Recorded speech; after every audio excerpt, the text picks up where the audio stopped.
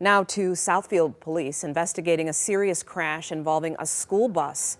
6 people, 5 kids, 1 adult injured. And our crews saw parents rushing to the area, of course, trying to make sure their kids were okay.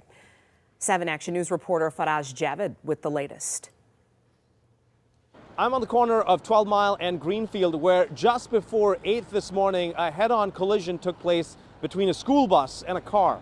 There were 3 people, including 2 children, inside the Chevy Cruze, while the bus was carrying around 33 students from Crescent Academy, less than a mile from the accident location. Everybody was scared, and my mom heard about it, she was scared too. This boy was one of the kids on the bus. His mom arrived right away after she got the scary call from her son. My first thought was, are you okay? You know, is everybody okay on the bus? I could hear a little bit of screaming and crying in the background, but yeah, I'm like, turn around, I'm on my way to work, you know? So I'm like, let me turn around and go get my baby. So I was just sleeping, and all of a sudden I just hear the windshield crack, and I hear something crash, and I wake up and my head started to hurt.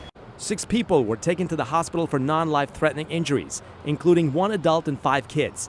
Southfield Fire Chief Johnny Menifee says they are all in stable condition, and the kids were taken to the hospital as a precaution. Very dramatic morning here in Southfield on the corner here, but you know, it's a constant reminder, right, to make sure that you're watching out for everybody, that you're obeying traffic signs, and that everyone's going to be safe. Southfield police and fire departments responded, and additional rescue units were called from Birmingham.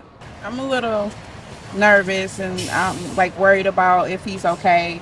You know, I don't want him to, be his head to hurt later, so I'm probably just going to take him home and make sure he's okay.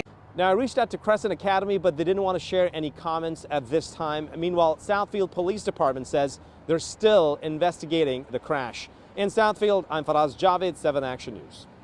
Faraz, thank you.